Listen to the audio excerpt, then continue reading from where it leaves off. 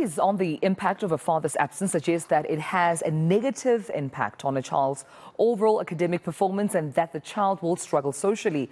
A 2021 Stats SA report showed that only 31.7% of black children are raised with their biological fathers at home.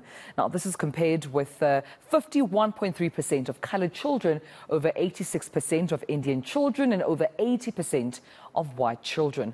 Not-profit organization The Character Company is on a mission to improve the lives of fatherless boys. So let's discuss this now with Jaco van Schalkwyk, who joins me for this conversation. Jaco, thank you for your time, and a good morning to you. Gareth and I were just complimenting the name of the NGO, The Character Company. I mean, speaks so much about where you see the solution could begin with the character, of the child. But let's talk about these stats. Quite worrisome. 70% of SA children growing up in single-parent homes. What are you finding then as far as fatherless children being concerned?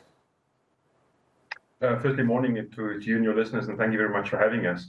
Yeah, I mean, the statistics is horrifying. 70% of kids are growing up in single-parent homes. In our experience, almost 4 out of 5 boys do not have a positive male role model in their lives. And if you look at the challenges that we face in our country, like gender-based violence, corruption, racism, suicide, these are all symptoms of a fatherless society.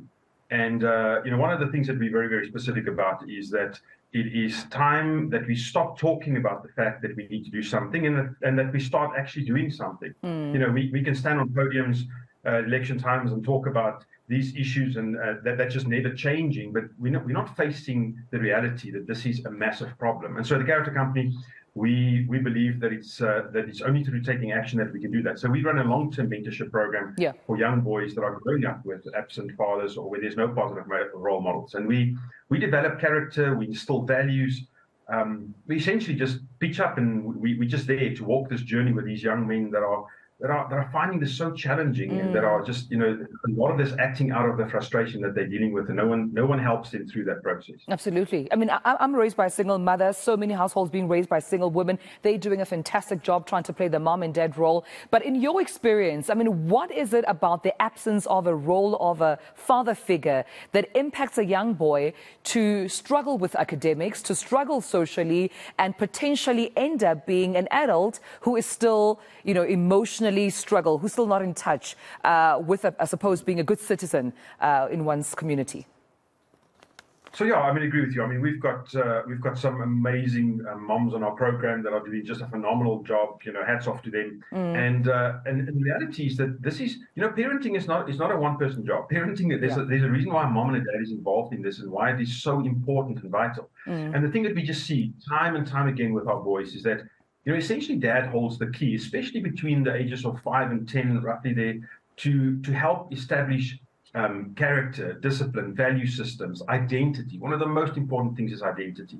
And this conversation that we're having so often with boys is that fact that when the father is absent, as a boy, I need to hear from my dad that I've got what it takes. I need to hear that I'm worth fighting for, that he's going to be there for me. And if it's not, then unfortunately, I look at myself and I go, well, something is wrong with me. I'm not good enough. He's not spending time with me. And that thing starts laying a foundation that is ultimately just continuing through my life and the challenges I face. And that frustration, if it's not dealt with, if there's no one that helps us to understand those emotions, and the fact that I actually have a control over what I do with the emotions, then we end up with the stuff like gender-based violence. The 15-year-old or the 17-year-old that's involved in a gang rape or school stabbing, 12 years ago, that was a 5-year-old that we just ignored. And we have to start taking responsibility for this. I mean, children live out what they see, not what they've been told. And parents know that. And right now, our young people, the next generation, are behaving in horrendous ways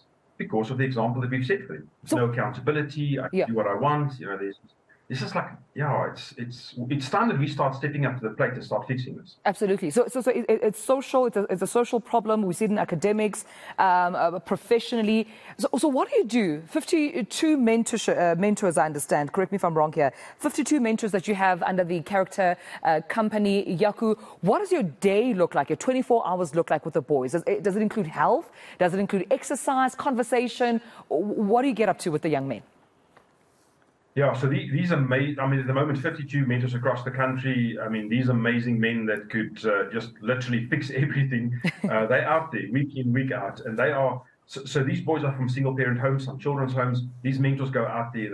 They spend time with these boys at least once a week, and they build relationships. This is the reason why this is a long-term mentorship program. So we take in boys from the age of 5, between 5 and 10, when they come into the program, and then they stay with us in the program itself, and we develop them. We teach them how to be mentors themselves. The reason why it's long-term is because this problem wasn't started overnight, and so these mentors are going out there. They check in with these boys on a regular basis. Our mom support program deals with the moms, help them with support. But these boys are, and it's an active space. And it's not, one of the things we're trying to do is to build healthy masculinity. So it's not about, jumping off cliffs and, having six packs. That's not what a man is about. It's about healthy masculinity, which is a value system, which means kindness and being vulnerable and, and living out an unselfish life.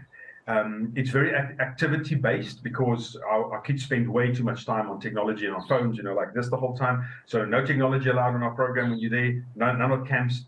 And so we're out there. We play ball in the park. We go cycling, we rock climbing, whatever it is, the activity. But then we have themes that we discuss every month, things that we believe help us to build better men and good men, like stuff like communication and our value systems. We can follow on. As I'm listening to you talk, actually, I'm thinking that's exactly what a father would do. No phones in the house while we're having dinner. Let's get to know each other. Let's play ball, right? So I'm just seeing a family unit as you're talking. But you are saying, as the country, let's not just take a look and sit back and watch the character company do all the work. There's a fundraiser event that you are saying the country can be a part of. What is it all about? How do we participate?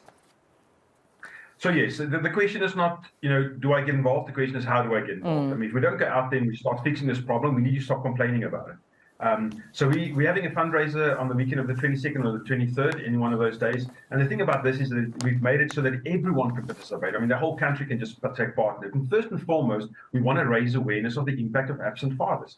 It is time that we start talking about this. It's time that we start talking about it and then immediately step into action, because it lies with us. Government's not going to fix this. We have to fix it.